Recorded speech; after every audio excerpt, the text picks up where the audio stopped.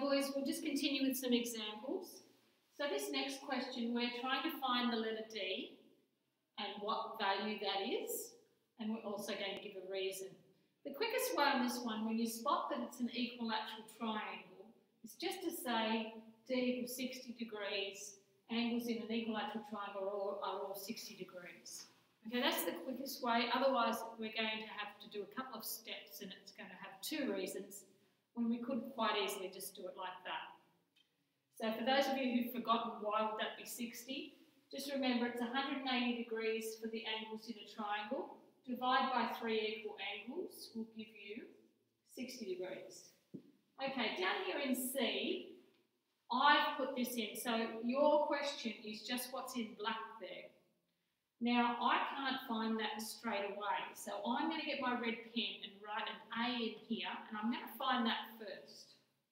Okay, so what I'm going to write is that A, I know, equals 30 degrees.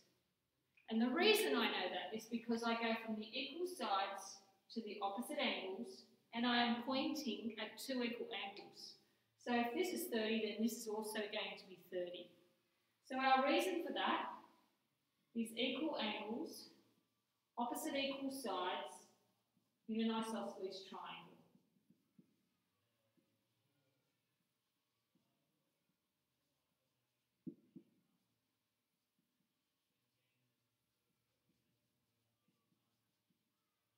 Okay, so when you get that answer, you need to write that in just so you can see what you're doing. So I'm just going to write in that that is 30 degrees.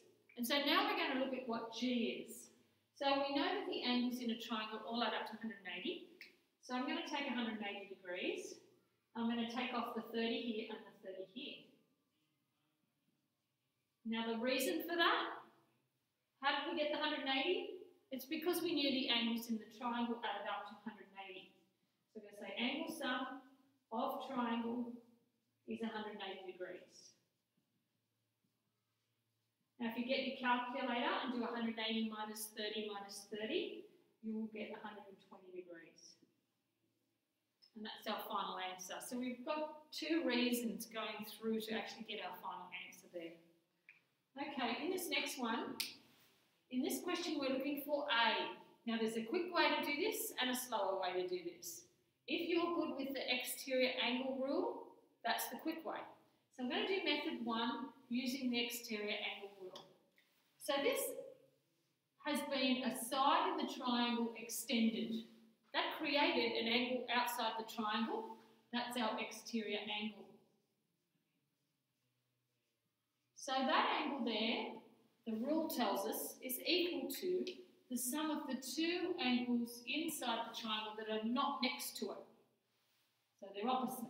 So we can say that A equals 85 plus 42. Work it out on your calculator. It's 127 degrees. And this is your rule. You write the whole thing down, no shortcuts. Exterior angle equals sum of two interior opposite angles. And that's it. But if you can't remember that rule in the exam, you can still get there. So if you have a look at it, you go, okay, I don't know how to get that straight away. So I'm going to find this angle in here. I'm going to put a red X there. So I'm going to find that angle. So I know that the angles in the triangle add up to 180. So we're going to do 180 minus 85 minus 42, which gives us 53 degrees. Now the reason you knew that, where did the 180 come from? It was because you knew the angle sum of the triangle is 180 degrees. After you've got that answer, and we write it in, then you can find A, which is next to the 53 on that straight line there. So we're going to use these two angles on a straight line now. Okay, so to get A, we're going to do 180, take away the 53. And that will give us 127. Same answer as we got up there. But you have to write a reason for this. So where did the 180 come from? It's because you knew that the angles on a straight line add up to 180. So in this case it's longer. It's got 4 lines of working and 2 reasons. This is 2 lines of working and 1 reason. But a lot of people in the exam won't remember that one. You can still do this and get it right. Okay, in E,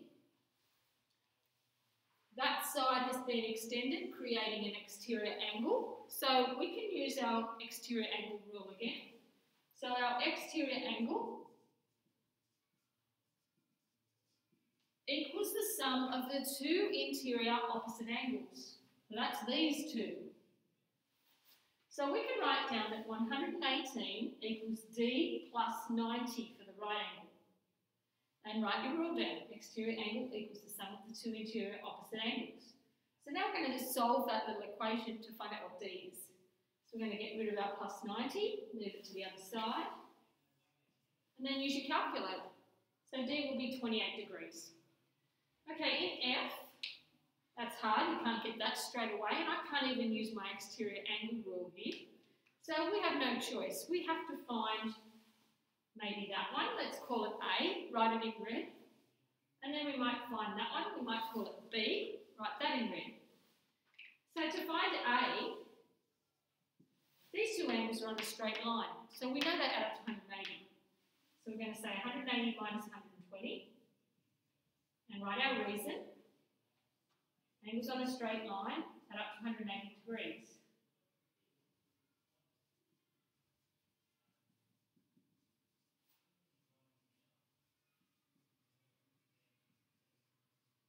Okay, so if we use our calculator and do that, we get A equals 60 degrees. Right, that's one part out so far. Now we're going to write in that that is 60 degrees. So now we're going to find B the same way. So these two angles are on a straight line and they add up to 180 degrees. So we're going to write B equals 180 minus 110 because we know that angles on a straight line add up to 180 degrees.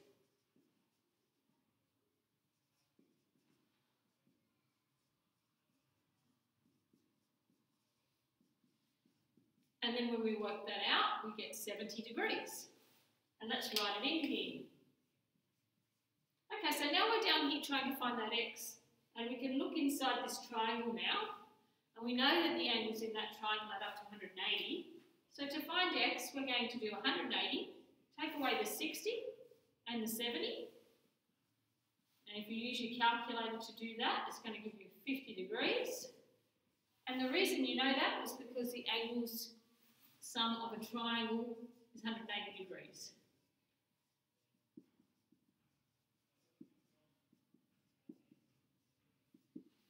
Okay, the last question up here on the board, that's not a triangle at all, that's a quadrilateral. And the rule we learnt about angles in a quadrilateral is that the angles in the quadrilateral add up to 360 degrees.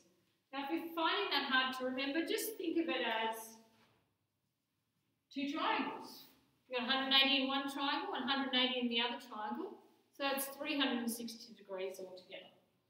Okay, so we're going to take the 360, take off our 99, our 110, our 62, and we'll be left with 89 degrees.